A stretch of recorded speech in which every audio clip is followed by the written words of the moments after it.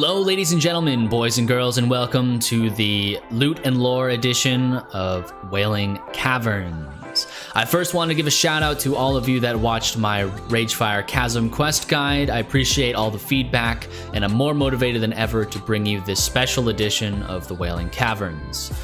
Now, this guide took a while to make, as I am focusing first on not only quest pickups, but also I'm going to be doing some quest pairings. This is meant to be a visual guide. This is for all of you visual and auditory learners out there that prefer to see the steps in action rather than simply reading about it.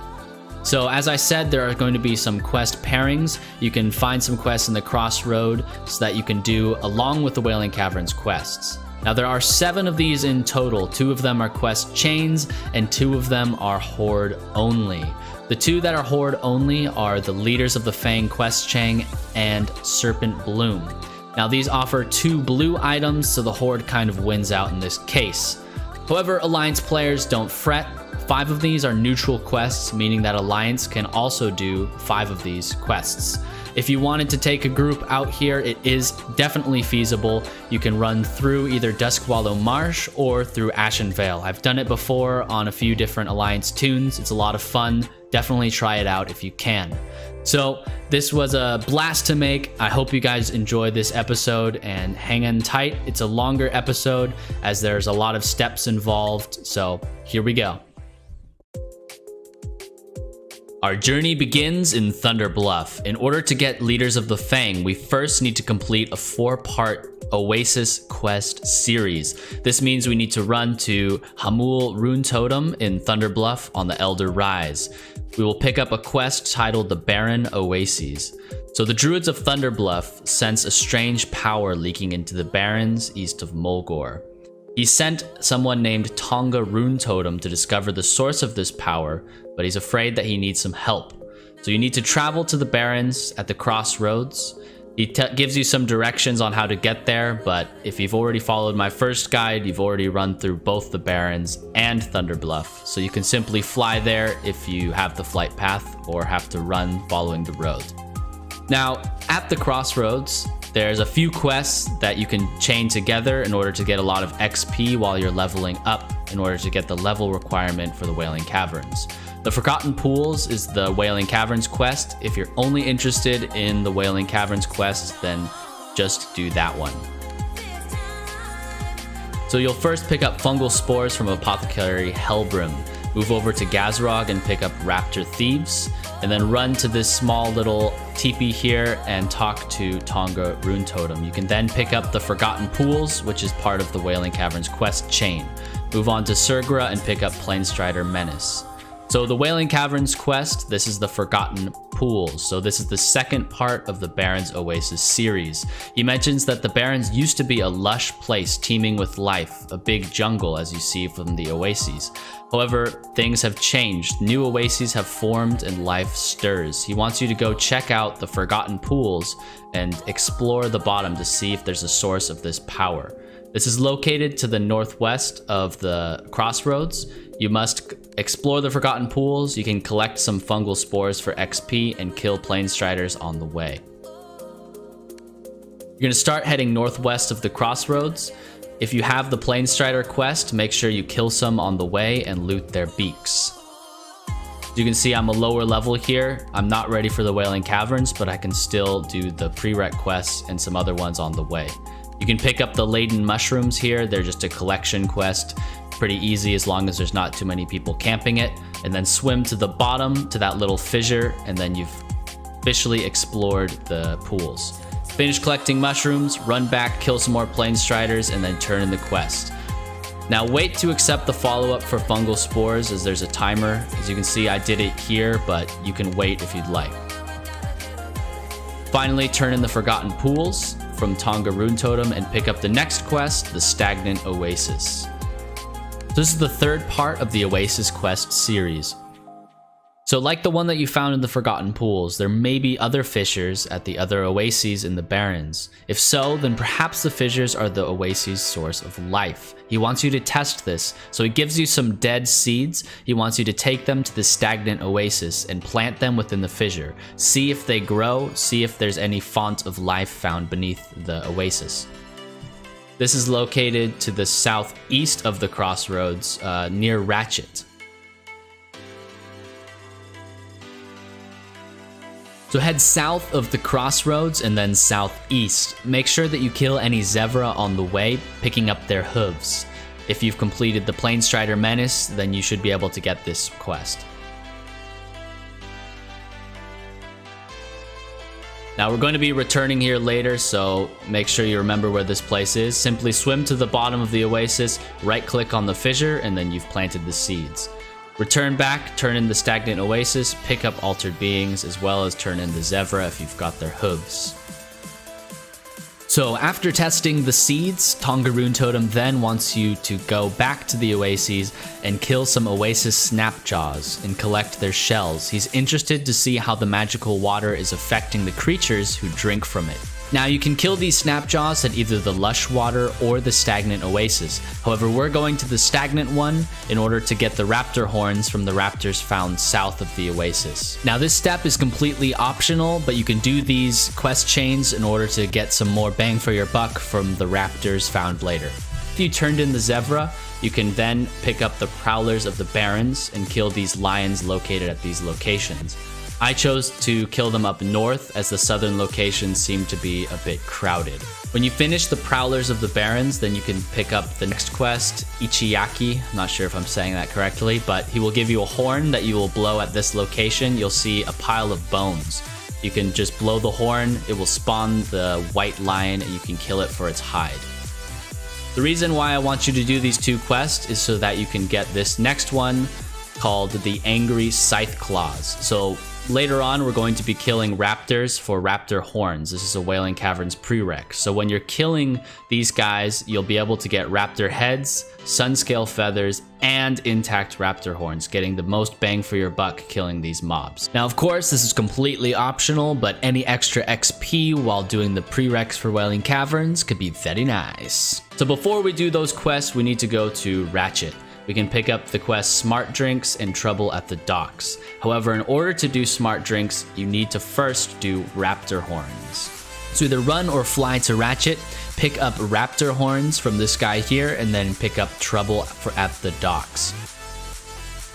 So Mibok Mizirix is a goblin located in Ratchet. He will offer you the quest Raptor Horns. He believes that the raptors of the Barrens are smarter than any other raptors and that their smarts must be hiding in their horns. Being a very nice goblin, he wants you to collect these horns and turn them into a powder, creating Raptor Punch. He will give you Barkeep's Cloak and Raptor Punch for completing this. However, the Raptor Punch makes you smarter but also decreases your stamina. This didn't go so well, so when you return to him, he says, ooh, nobody gets rich on their first try, right? You think he found something that'll work even better. Go to the Wailing Caverns and get some Wailing Essence from the ectoplasmic creatures found inside.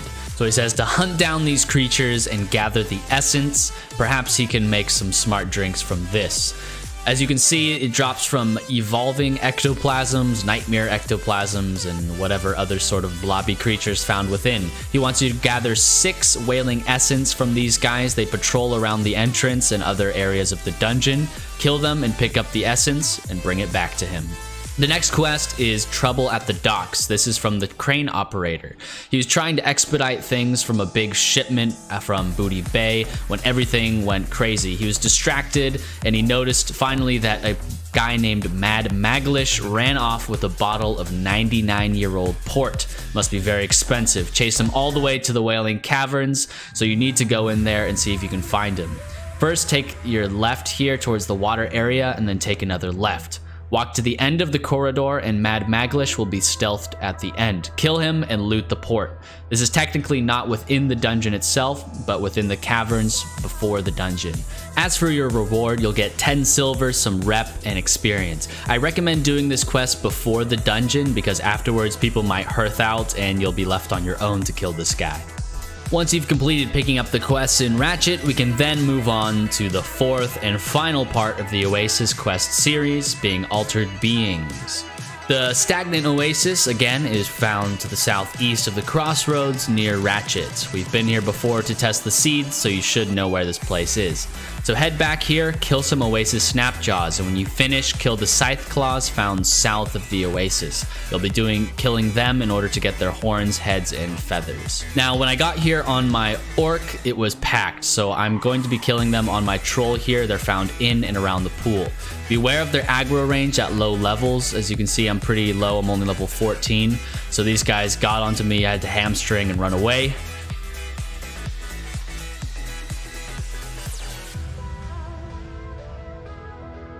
Also, something to be aware of is their Sling Dirt ability. This reduces your chance to hit by 40%. So if you have multiple mobs on you and you're constantly missing, this could be a real pain.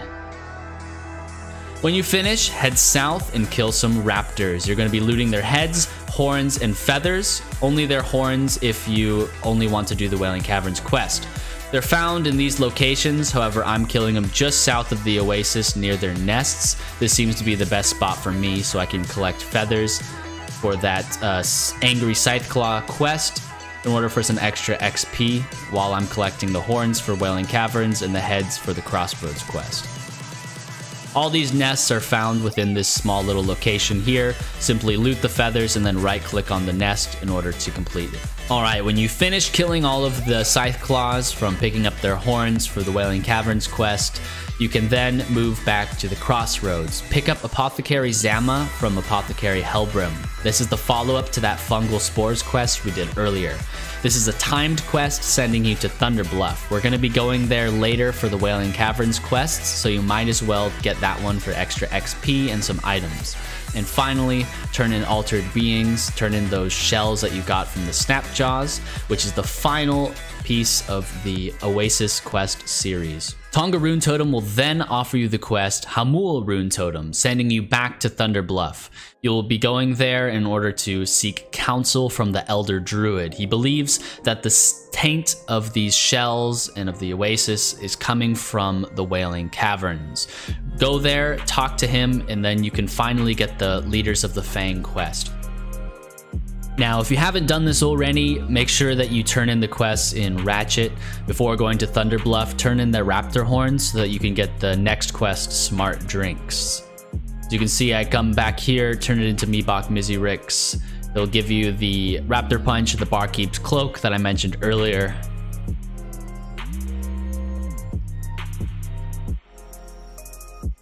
Now, since I'm a rogue, I don't really want that Raptor Punch, so be a nice guy and make sure that you give it to a caster or your healer. Whoever can use it, it is tradable, so you could either sell it or give it to your buddy like I did. Next up, we're going to be flying to Thunder Bluff. We want to pick up the quest Serpent Bloom here. We can turn in Apothecary Zama that we got from the Crossroads. We can turn in Hamul Rune Totem, and he will give us the next quest, Nara Wildmane, which is just simply talking to a Taranin right next to him. And she will give us Leaders of the Fang, the quest that we've been waiting for. So you're going to first run to the Spirit Rise in order to turn in Apothecary Zama and pick up the quest Serpent Bloom. Jump down here to the Pools of Vision. Now you can choose to pick up this quest here for Silverpine if you want. So turn in that quest from the Barrens and then also pick up Serpent Bloom for the Wailing Caverns. Now, being a member of the Royal Apothecary Society, she is in charge of studying rare flora, such as Serpent Bloom in this case. The Royal Apothecary Society is involved in creating plagues for the Forsaken. Why you would want to help her, I'm not really sure.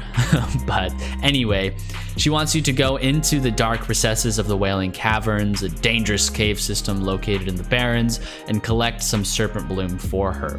This is simply a gathering quest. You don't have to kill any mobs that drop them. You simply pick them up from the ground, meaning anyone in your group can also get them.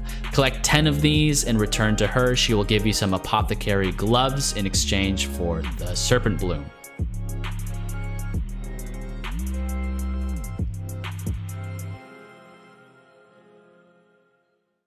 So now that we have picked up Serpent Bloom, we can pick up the final quest in Thunderbluff, running to the Elder Rise. We're going to be turning in Hamul Rune Totem and picking up the next quest, Nara Wildmane. As I said earlier, this one is very simple. He simply has you speak to somebody right next to him, and then she will give us the Leaders of the Fang quest, which will offer us the juicy Wingblade and Staff. So here is Nara Wildmane. We just talked to her, and we can then finally pick up Leaders of the Fang. So this quest involves you killing all of the Fang Lords of the Wailing Caverns. You need to kill Pythis, Cobran, Serpentis, and Anacondra. Make sure that you have inventory space because you need to loot these gems from these guys. It's not simply a kill task, it's also a gathering task. In exchange for killing these guys, you will get the Crescent Staff or the Wingblade. The Crescent Staff being the best in slot two-hander for almost all classes, including warriors, because look at that juicy DPS. Unless you really want to be tanking with the Wingblade, but I'd recommend something else with a bit more stamina. So now that we've completed all of the prereq quests, you're going to be running to the Wailing Caverns, picking up the Deviate Hides and Deviate Eradication. Start by heading south from the crossroads and running towards this mountain here. You can see there's a slight incline from this hill. You can run up the side all the way up without having to do any fancy jumping tricks. The Wailing Caverns will be on your left and the crossroads will be on your right. You'll notice at the top of the hill, there's a small Tauren establishment. We're gonna be returning here later after you kill Mutinous the Devourer, and it's a long quest chain that I'll mention later. Head down the hill towards the Wailing Caverns entrance. You'll see a rocky outcropping. That's how you know you're going the right way. Make sure that you stay to the right here, the right side, and jump down. There is a cavern to the left. Don't go there. Go to the right side here, and you'll see the 2 quest givers found inside. So remember that these quests here in this cave are attainable by both the Horde and Alliance. So the first one, Deviate Eradication. So these guys are disciples of Narlex, a great Night Elf druid that sought to regrow the Barrens back to the lush oasis that it once was. However, something went wrong. Within the Emerald Dream, certain nightmares and corrupt creatures began to spill out and inhabit the caverns. Ebru wants you to kill 7 Deviate Ravengers, Vipers, Shamblers, and Dreadfangs found within the dungeon. These are the nightmarish creatures found within the Emerald Nightmare that have spilled into the Wailing Caverns.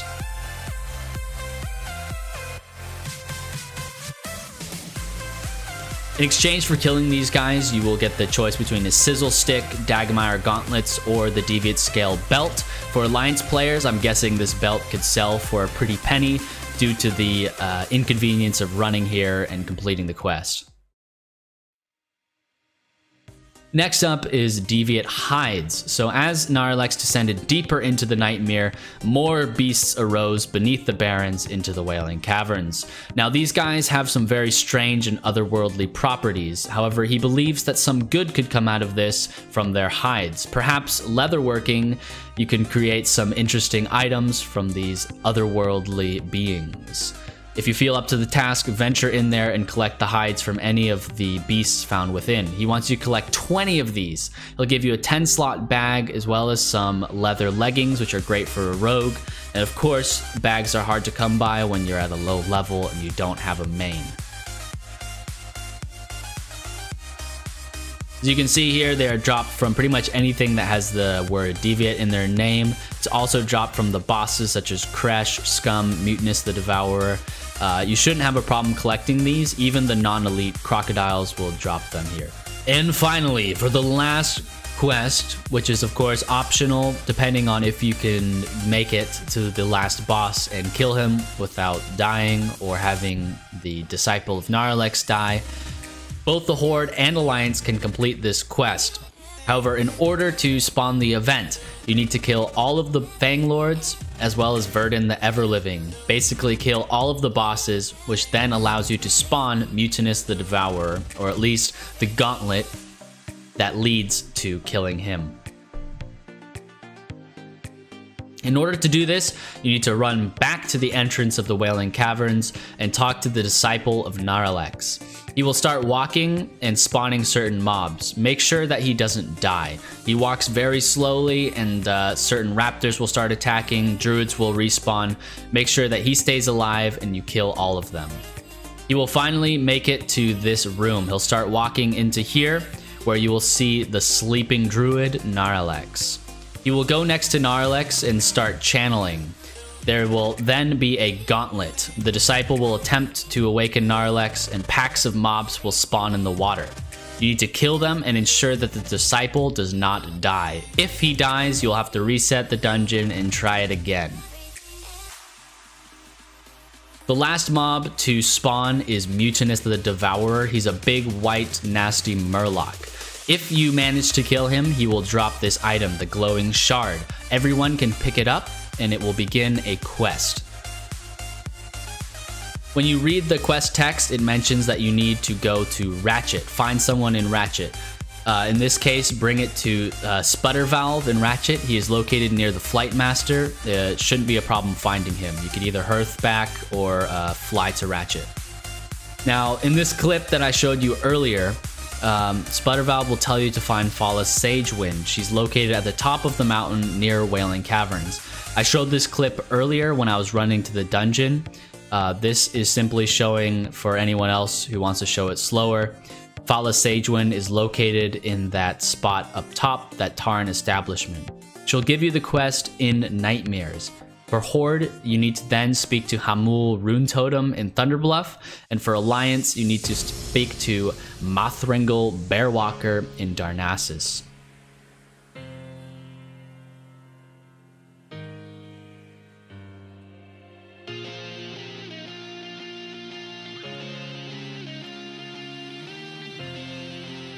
When you reach either Hamul Rune Totem or the Bearwalker guy in Darnassus, you have to give him this Nightmare Shard. He peers into it and, ooh, it does not bode well. He says, "Thank you for delivering this, but it isn't wise to speak of such things at this time. These are matters you should not concern yourself with, and let's just say things in the Emerald Dream are not going so well." He will offer you the Talbar Mantle or Quagmire Galoshes. Now, the Talbar Mantle is a twink item from what I've heard for level 19. They're very nice shoulders. There aren't very many shoulders at this level that offer such good stats. They're good for casters and even hunters, so make sure that you get those. Or if you're just a warrior and you want some stamina, you can go for those boots. And that just about does it for all of the quests for the Wailing Caverns. I hope that you guys enjoyed this episode. It took a long time to make, and please make sure you give me some feedback in the comments as well as whatever posts that you can make. I'd love to hear from you guys. Also, let me know what other dungeons you'd like to see. Also, I'm interested to hear if you liked the idea of my quest chains and quest pairings like I did with the other quests involved in order for you to get more XP. Or if you'd rather just see the quest for the dungeon. I know some of you guys might be higher levels, you've already done some of these quests, so maybe you only want to see the Wailing Caverns quests. If that's so, just please let me know, and for future videos I can keep that in mind. So once again, thanks for watching. Make sure you like and subscribe if you liked it, and I'll hopefully see you guys in the next video.